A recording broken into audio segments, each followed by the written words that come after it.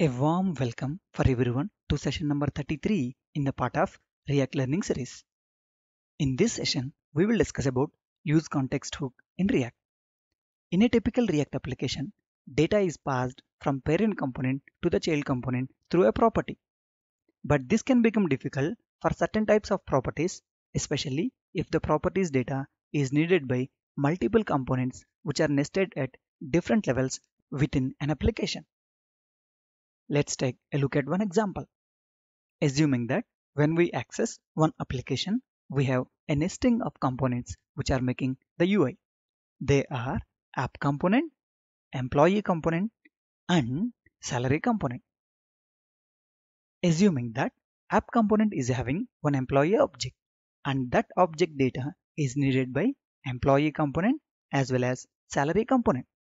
Context provides a way to share values between components without having to explicitly pass that property through every level of the tree. Context is primarily used when some data needs to be accessible by many components placed at different nesting levels. We have discussed this in the case of class components.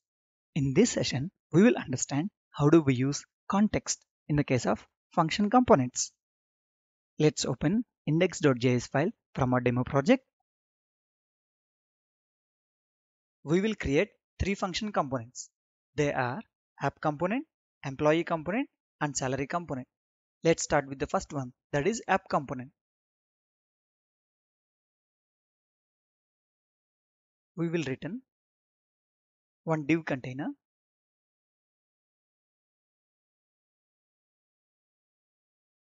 We have placed one h2 element with a text as welcome to app component.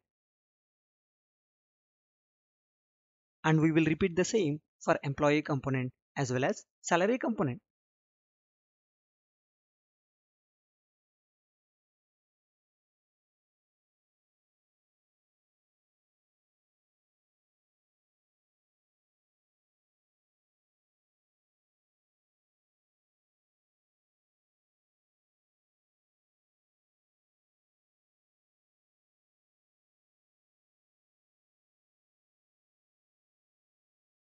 Now we will call employee component from our app component and salary component from the employee component so that we create the nesting of components.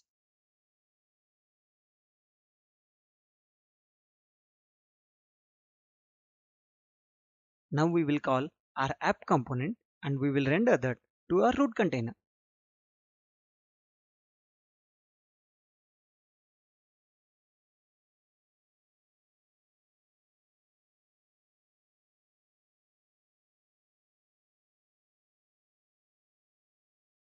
Now let's go to app component.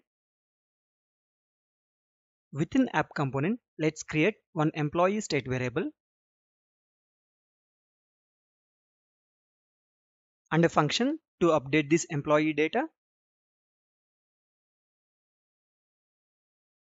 And let's call our useState hook. And we will pass one employee object as the initial state.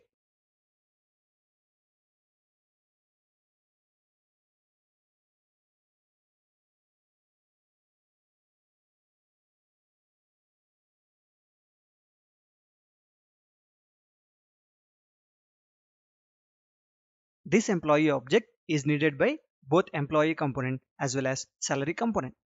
Let's see how do we do that using context in React. As we have seen in the case of class components, creating the context object remains same. Either we are creating it in a class component or in a function component.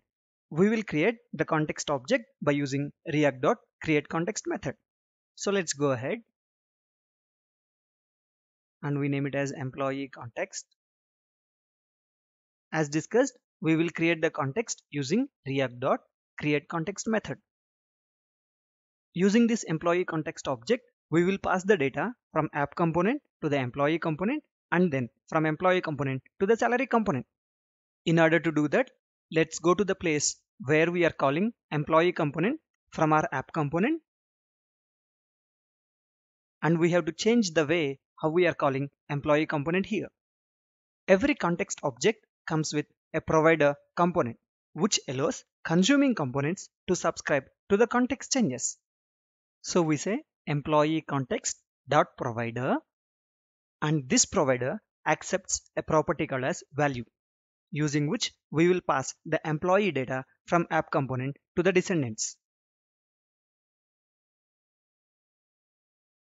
We pass our employee object,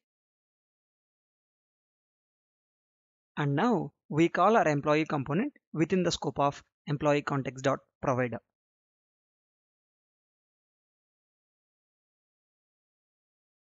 Now this employee object can be accessed in both employee component and in the salary component using useContext hook in React. Let's go to employee component. We can access the employee context here by using useContext hook. So we write let context is equals to, we will call useContext hook here, and to this useContext hook we will pass our employee context. Using this context object, we can access our employee data in the employee component. So let's go ahead and display the employee details in our employee component.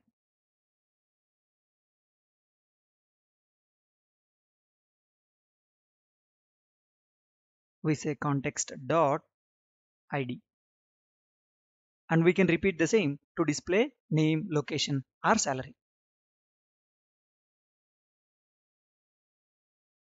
Here we display name, and we would like to display employee id and employee salary in the salary component. So we will go to the salary component and we repeat the same steps. Let context is equals to, we call our useContext hook. We will pass employee context as the context to our useContext hook. Let's display the employee ID and employee salary in our salary component. So let's go to employee component. Let's copy the code we have written to display employee ID and employee name, and I paste it here. Instead of displaying employee name, we display employee salary.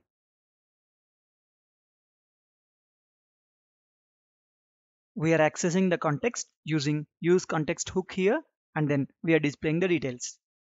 Save the changes. Navigate to the browser. We can see the output here. We can see that our employee data from app component is accessed by the components which are placed at different nesting levels. One level is from app component to employee component, and the second one is from employee component to the salary component. We will continue this discussion in our next video.